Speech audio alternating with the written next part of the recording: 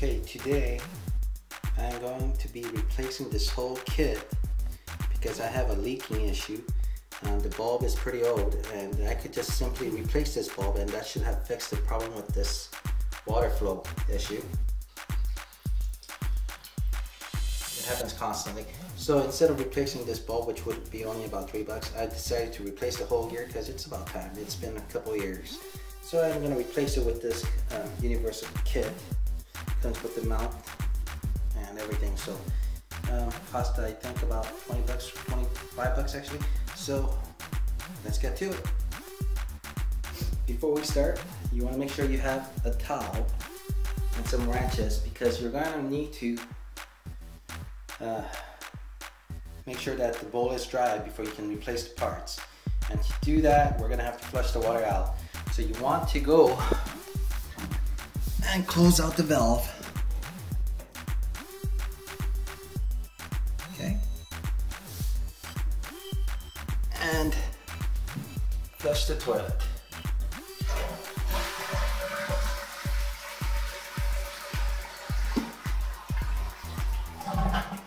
And as you know, we're going to have to let the water flow out.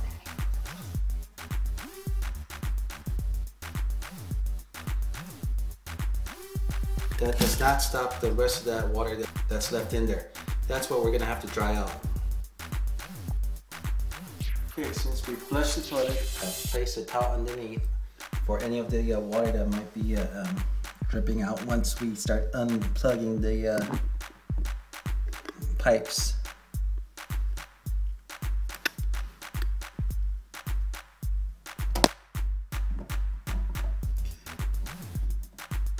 Okay. Unloosen. We should see the water starting to drip out. It's a good thing we have the towel down here.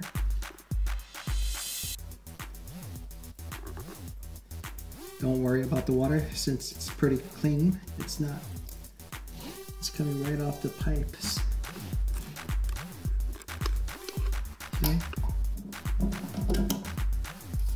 It's time to unscrew this.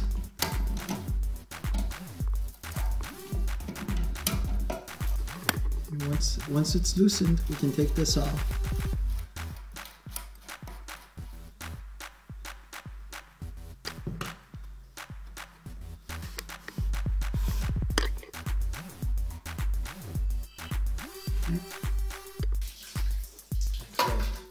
I just took this out, and as you can tell, you got water, the excess water flowing out of that. Again, we have the towel to take out most of the water. Okay, I'm gonna have to crank here so that it'll fit flush against the mount here, the valve.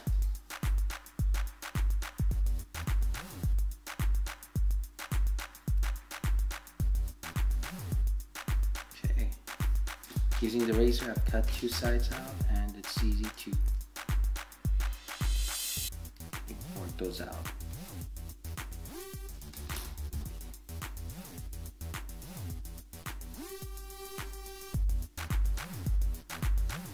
Okay.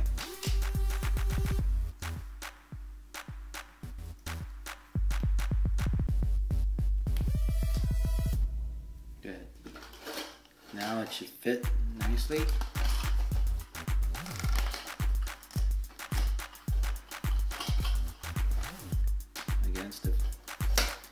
Against the fill valve. Okay, at this point it'd be easy to just replace this since we've already got that, but we want to make sure to replace this, so we're going to have to unscrew these two nuts here to pull off the tank. Okay. Okay, to remove the tank, we're unscrewing this. I've already loosened it up with the wrench, so it's easy to do.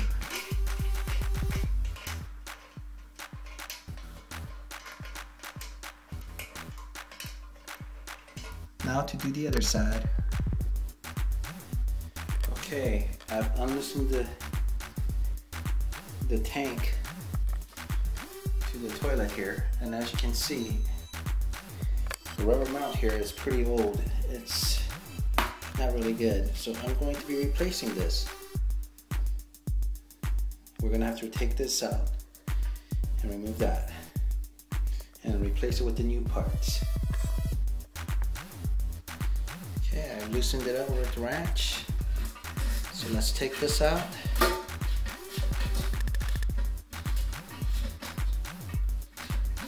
See how dirty it is. The rubber gasket needs to be replaced. And it's a good thing I just brought the whole kit. So with that, our flush kit has been removed.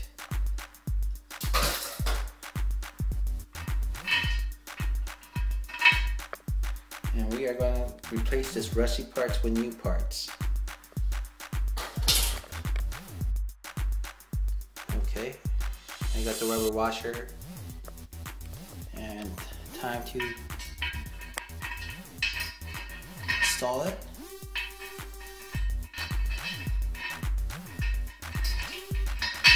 Like so. And it'll be replaced right there like that. Okay, the tank was a bit dirty, so I rinsed it out as clean as I can. And now we're gonna start putting it all back together. First, this part. Just remember that once we install the flush kit, this will be what's stopping the water from leaking through. Right there. Okay. Okay. Flush kit's ready. Again, this part is what's gonna be like that.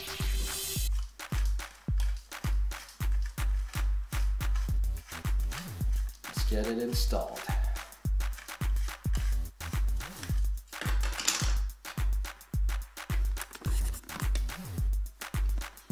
And tightened over here.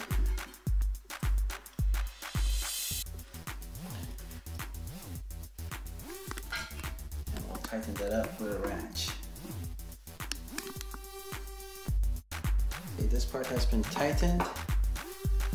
Okay, now that it's tight, put the rubber gasket on it.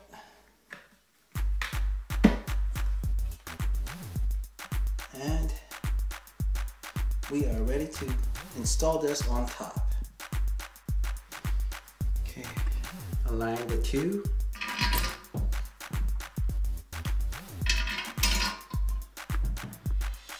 And we will tighten it up with the nuts on the bottom.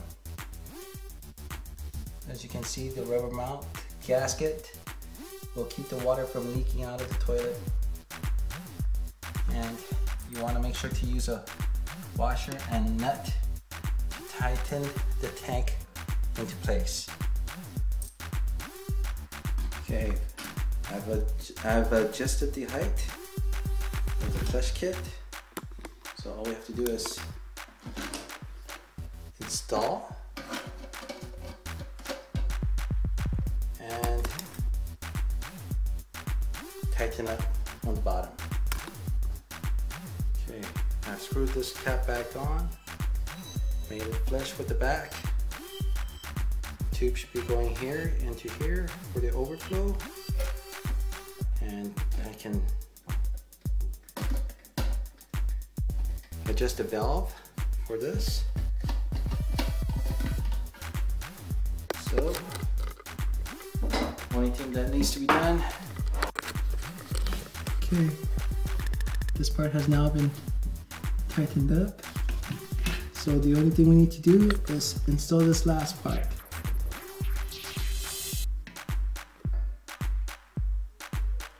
Time to install the hose.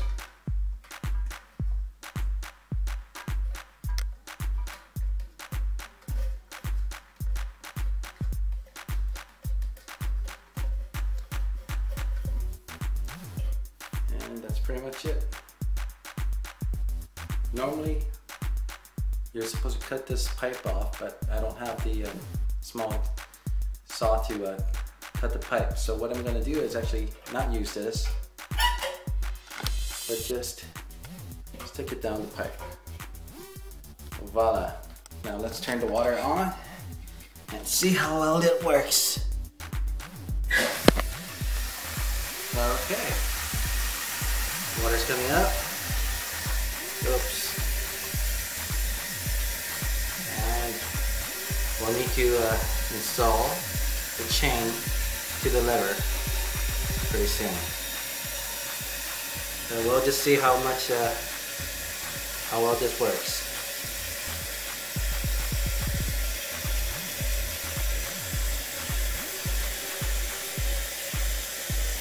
So far the water's loading well, and it looks like there's no leaks, which is good.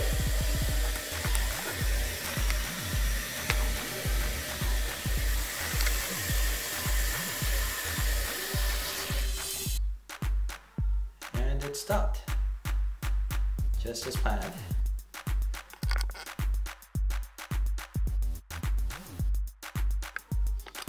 Okay, the water's pretty cold, but I redid the chain. Let's take a look. There you go.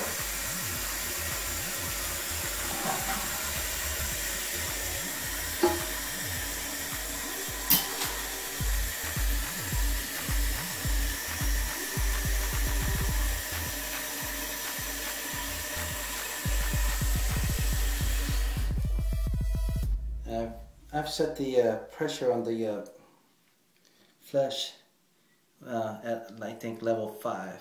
So the water flush is pretty good, but it doesn't go all the way down. I don't think that's bad. Job well done.